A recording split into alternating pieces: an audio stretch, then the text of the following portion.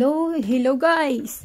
So, update ko lang po how to create Xumm wallet. New update na to. Kasi yung previous ko is matagal ko nang ginawa yun. At nabago na rin kung magkano ang XRP na gagamitin mo para ma-activate mo ang iyong Xumm wallet. Okay, so first, paano natin i-create ang Xumm wallet natin? So, ang Xumm wallet app is available sa iOS at saka sa Play Store. So, sa mga Android na katulad ko, punta tayo sa Play Store at i-download natin yung app. Okay, so, once na nandun na kayo sa Play Store at kailangan, ito ang lalabas. XUMM. Kasi meron isa, XUM. Hindi po yun. Make sure that ang nakalagay dito is XRPL Labs OU. Ito po ang legit na app ng Xumm wallet for XRP. Okay? So, ang Xumm wallet is ang mailalagay nyo lang dito or mai-store nyo na token is XRP at mga XRPL tokens. Hindi ka pwede maglagay ng Bitcoin, Ethereum, at other crypto assets. Kundi XRP lang at XRPL tokens. Okay? So, ang XRPL tokens, ito yung mga i-collect natin through airdrops. Just click the new account. And then, sabi dito, kailangan natin tago ng mabuti yung mga ang seed phrase dito is seed numbers, secret numbers. Ito yun, secret numbers are safe. So, yun, kasi non-custodial wallet ito. So, meaning, walang ibang magkikip neto kundi ikaw lang. Kung mapapansin nyo, ang Coins.ph, ang mga XRP natin doon, XRP address, same, pare-parehas lang, pero magkakaiba lang tayo sa memo tag. Kasi iisa lang talaga ang address natin sa Coins.ph. Once na nag-send tayo doon, matidistinguish lang ng Coins.ph yun kung kanino ipapadala because of the tag or memo number. Okay, so dito, sa Xumm wallet, since ito ay non-custodial, wala siyang tag. Wala siyang tag. So, ikaw talaga ang ano nito, ang kung saan pa may responsibility. Kung ano man ang ikaw lang ang may responsibility or ikaw lang ang responsible sa wallet mo. Kung mawala man ito, kung mawala man yung mga number keys, hindi mo na siya ma-recover. Wala kang pwedeng puntahan na forgot keys or forgot password. So, yun. Okay, so keep your seed numbers safe. Okay? Then, proceed tayo. Next, I understand. So, ito ang mga seed numbers. From A to H, meron siyang consist of 1, 2, 3, 4, 5, 6 na numbers. Kailangan nyo siyang i-record. So, i-record nyo doon. For example, wallet 1. Tapos, lagay nyo seed number, then A, kung 621538, B 178 hanggang sa H, matapos niyan. Kailangan tapusin nyo. Then itago nyo sa isang notebook na safe, na hindi mababasa or mami-misplace or whatever. Kasi pag nasira ang cellphone nyo at hindi nyo natago yung seed numbers na yan, hindi nyo na mariretrieve yan. What if may malaking fund? Hindi nyo na makukuha. Or nasunog or nanakaw ang cellphone nyo, nasunog yung papel na pinagsulatan nyo. So, make sure na i-keep nyo double security. And another thing, pag halimbawa naman nawala ang cellphone mo pero nakatago tong mga seed numbers mo, pwede mo pa siyang ma-retrieve sa bagong cellphone mo kasi magda-download ka lang ulit ng Xumm app and then i-import mo lang yung mga seed numbers na naitago mo. And then, kung ano man yung wallet na meron ka before, yun pa rin ang mag-a-appear. Okay? So, i-copy na natin. So, okay, nalista ko na lahat. So, ang gagawin ko, click ko lang yung done. And then, sa mga nalista mo, kailangan mong isulat dito, same kung ano yung pagkakasulat mo. For example, A, ang kanina is 6, then next, 2, 1, 5, 3, 8. So, yan ang aking, pagtapos mo na yan, punta ka na ulit sa B. Isulat mo naman ulit dito kung ano yung 6th digit ng row B. Okay? Hanggang sa matapos. So, ayun, natapos ko na rin. And then, let's proceed to next. So, ngayon, ito na ang ating account. Meron tayong account and this is our public address. Ito ay pwede mong i-share sa iba para mabigyan ka ng XRP or ito yung gagamitin natin para nabigyan tayo ng mga tokens, ng mga XRPL tokens. Ito yung pinaka-public wallet ID mo. Safe to ipamahagi sa iba. Hindi yan nila mahahack. Hindi mahahack ang wallet mo. Mahahack lang nila yan kapag binigay mo ang secret number. Yung mga number na naisulat natin previously. Never ever share those numbers kasi yun ang pinaka parang secret code. So, ito is okay lang na i-share mo sa iba. Ma-view nila kung magkano laman ng wallet mo, kung milyonaryo ka na or hindi pa. So, yun. So, next, click lang natin ang next. So, account activation. So, ito na, all set na tayo. Kailangan na lang natin i-activate ang ating wallet, yung Xumm wallet. So, ayun, no. Nakalagay kasi dito, sa previous vlog ko, ang activation fee pa that time is XRP na, 20 XRP. Pero since nag-update na sila, ang activation fee na lang is 10 XRP. May sabihin dito, to activate, you will have to make the first deposit of at least 10 XRP. So, 10 XRP lang talaga ang kailangan para ma-activate. Pero, alam nyo ba na ang 5 XRP dyan ay reserve? Reserve meaning hindi nyo siya magagamit. Naka-reserve. Parang kung sa bibili ka ng Coke, may deposito, hindi mo siya magagamit. So, ang 5 XRP, pwede mo siyang gamitin to add trust line. Ang trust line na tinatawag, doon sa previous introduction ko about sa XRPL airdrops. Ito, dito tayo kikita. Dito tayo makakatanggap ng free token kapag nag-add tayo ng trust line. Or contract address ng mga token na namimigay ng free airdrops.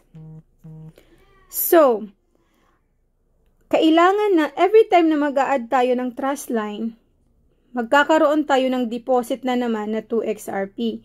Bakit deposit ang sabi ko? Kasi, itong 2 XRP na to, is pag once na ni-remove mo na ang trust line, pwede mong ma-refund. Ibabalik sa'yo ng buong buo ang 2 XRP.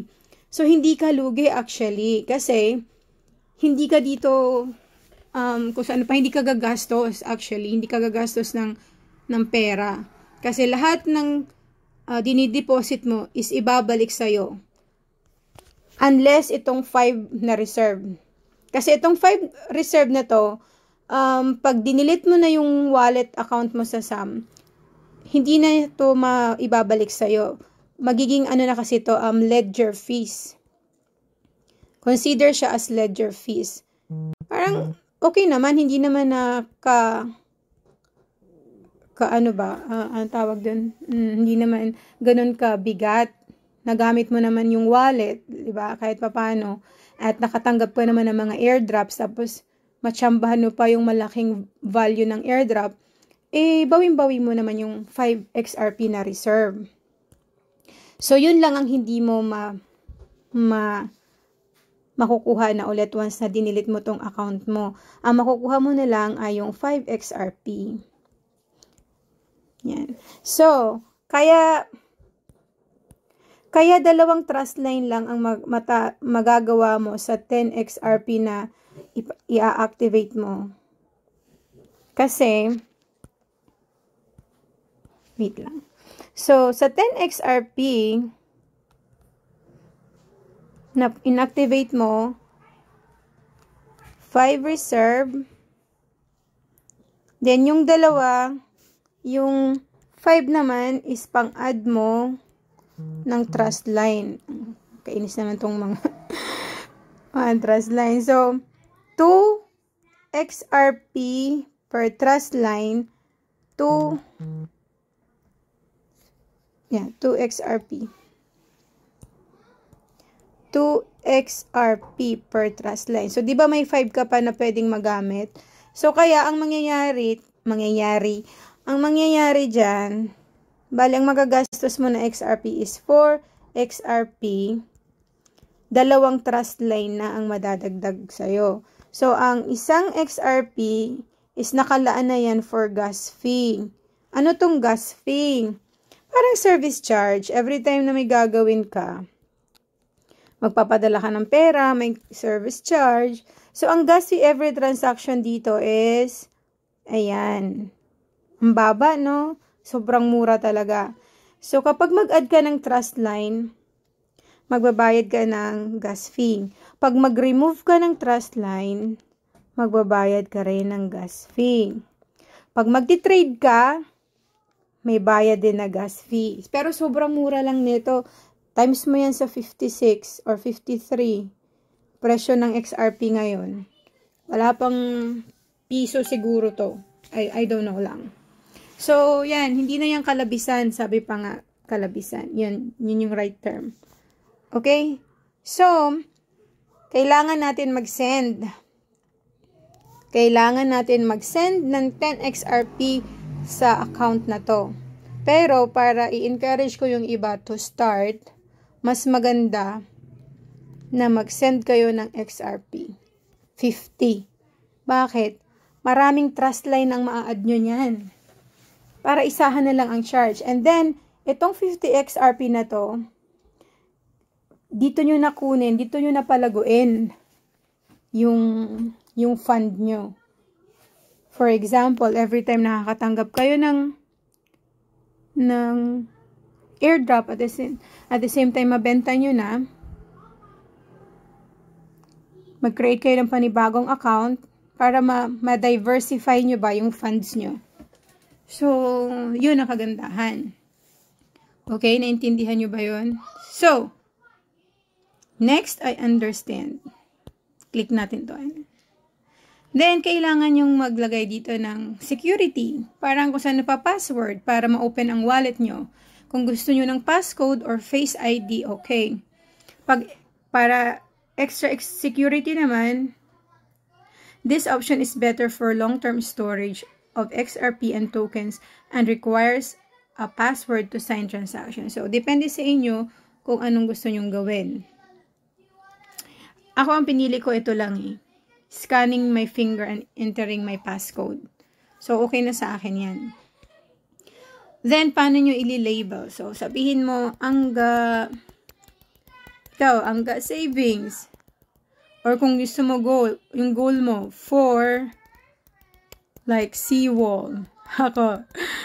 Kasi gusto ko magpatayo ng seawall. So, lalagay ko dyan for seawall. Para para maingganyo ako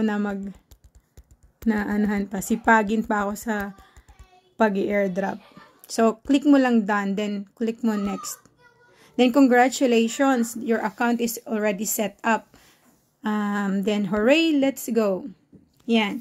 Sabi dito, hindi pa daw siya activated kasi nga, hindi pa tayo nag-fund. Okay? So, ngayon, magsisend ako ng fund dito galing sa Coins.ph or anywhere na meron kayong fund ng XRP. Okay, so we need to fund our Xumm wallet. So, ang sinasabi ko sa inyo, 50 XRP. So, siguro nasa kahit 1,000 pesos lang, bili kayo ng XRP, ang pinakamadali is using Coins.ph. Meron akong tutorial about that. So, pwede nyong sundan yon kung paano mag-fund. Madali lang po. Then, ngayon, ang gagawin ko naman sa akin is if-fund ko yung bagong account ko using my Xumm wallet. Kasi meron na akong XRP doon. Wala na akong XRP kasi sa coins. So, doon ako kukuha ng 10 XRP. Okay, so ang gagawin ko lang, ang gagawin nyo, kukopyahin nyo itong ID, itong address nyo. Ito ang wallet address nyo. Ang gagawin nyo, click nyo to para makopya nyo siya. Copy. Ayan. Kikita nyo yan. Copy or pwede nyo ding i-scan. Mas madali para safe. So, copy nyo lang. And then, pupunta ako doon sa wallet na meron akong XRP available para mailipat ko dito.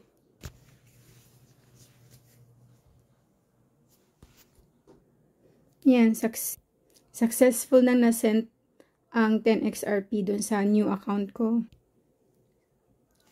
So, ayan. Activated na siya. Pansin nyo, makikita nyo dito yung balance nyo na XRP. Pero wala pa kayong naka-add na mga tokens.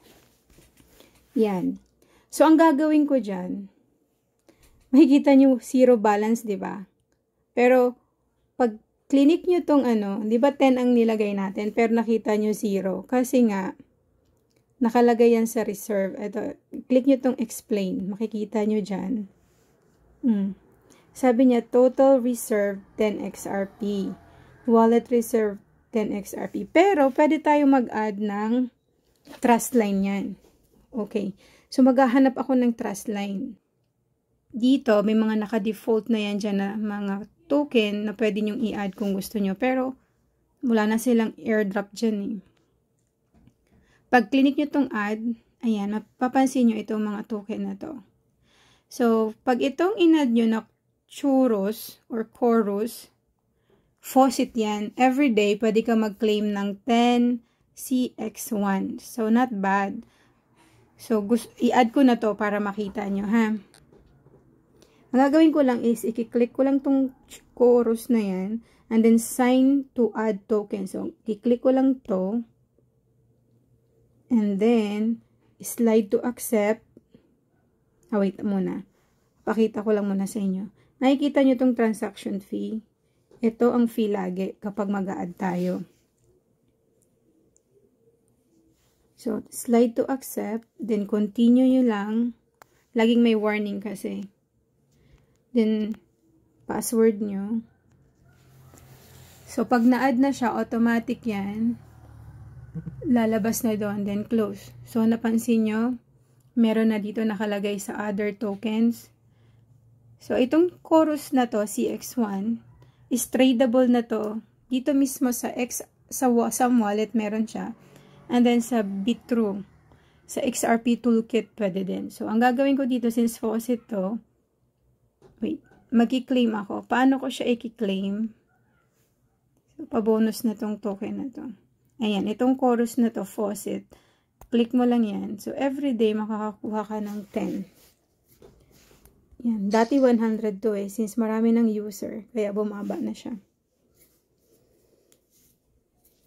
Ayan. So, na-add ko na siya. So, later on, so, napansin nyo, meron akong negative 2. Okay lang yan. Pag nagka-XRP ka ulit, ibabawas na lang nila yan.